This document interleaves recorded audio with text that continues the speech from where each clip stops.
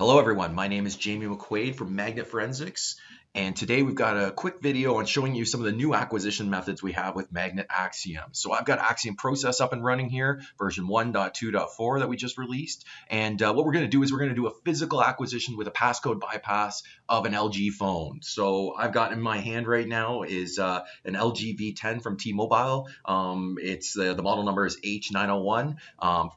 Relatively popular phone. It works with quite a few different LG models. I've just got this one available to me, so that's the one I'm using today. But what you can do here is I got case details. We'll just leave the default here, no problem. I'm going to go into evidence sources. We're going to choose mobile. We're going to go to Android, and we're going to choose acquire evidence. Now you got options here, just like we always have, is you got the unlocked ADB methods. This phone is powered off, it's locked. Pretend we don't have the passcode for it or anything like that. So what we're going to do is the advanced lock bypass. So we choose that. You got a few options here, LG, Samsung, or other. The LG is the new stuff, so we'll click LG. And what it is a full image using the LG download mode. So what we'll do is click that. And now what you'll get is walkthrough instructions on how to do this. Now, first thing you're going to want to do is if you don't have the LG drivers, you can download them just by clicking this button and download and install them. If you've already done that before, no problem. You can skip that step. I've already done it, so I don't need to download it, install them. Just be aware if you haven't done it before or you're having some issues, download the drivers there and try it again. The first thing here is understand, read. What it'll do is check the device drivers and it'll check for the LG device. Now, one stipulation here is when you plug in the device, this is something how it gets handled in Windows, is it needs to be on COM ports either 1 through 9. So if it automatically goes there, great, it'll work just fine. If it ends up connecting to a COM port higher than 9, you might have to change the COM port, and I'll show you how to do that. I haven't got it connected quite yet, so we'll see where it lands, and then I'll show you in the video if it's on the wrong one. So we'll hit start here. Unplug the USB cable from the device. Perfect, it's unplugged. I've got the cable here ready to go. Hit next. Turn off the device. The device is already off. It's sitting here on my desk, so I've got it in my hand. So we'll hit next. Now you want to put it into download mode. For LG devices, how you do that? Hold the volume up button and plug in the phone. So we'll plug it in while holding the volume up button.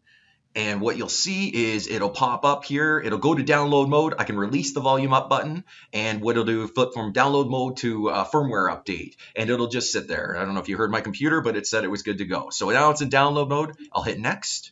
And now it says verifying device driver. So right here, if it connects to the right COM port, it'll be successful and say complete. If I don't know, I haven't checked the COM port yet. If it fails, we'll have to check the COM port to see if that's an issue of what port it connected to. So we'll give it here a second to read it. Said complete, perfect. If it does fail here for any reason, just go to your device manager and check the COM port. So I'm going to go device manager, and I can go to the device manager in Windows.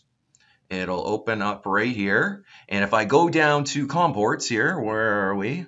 COM ports, and you can see LG device here, it's in COM 2. Perfect. That's what we were going for. If it goes to anything higher than 9, just right click, properties. You can go to port settings, advanced, and you can choose the COM port right here. You can see obviously it jumped right to COM 2, but if it was on any of these other ones, move it over to a COM port that's available and 1 through 9, and you should be good to go. I don't need to do that because it's already on 2, so we're good to go. I'm going to hit next. We've got the Android device here, the LG, like I said, there's the H901, COM port 2, the IMEI, and privileged access says yes, which means I have physical access to this device. I hit next.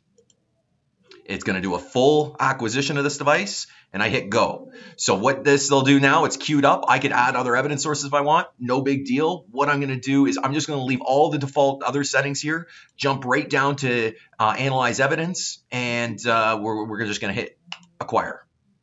It'll calculate the photo DNA hashes because I've got those enabled. That's not a big deal. But then it'll start acquiring the device.